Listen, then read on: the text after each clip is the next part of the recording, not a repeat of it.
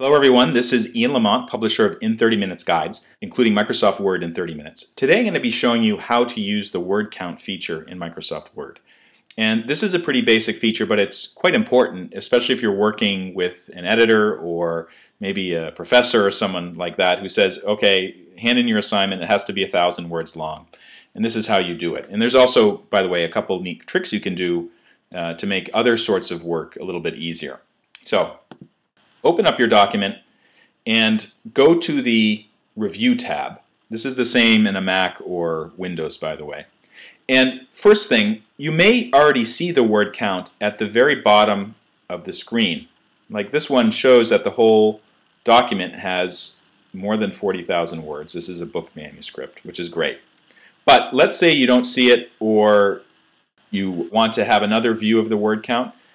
Basically go to the Review tab and then look for the button that says Word Count and click it.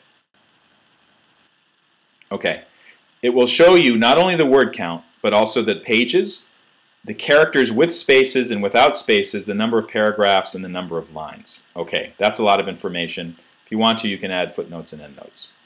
Okay. Now, let's say that you just want to see what a certain paragraph is in terms of length. Easy. Highlight it. Go to the word count button and click it, and it will show you 74 words long. It will also show you characters with no spaces and with spaces. This is useful if you're using an online form or some sort of software where it insists you can only enter a text entry with 100 characters, and that includes spaces. So you can use the word count feature in Microsoft Word to figure that out. For more tips on how to use Microsoft Word, check out our book, Microsoft Word in 30 Minutes, available from in30minutes.com. Thanks so much for watching.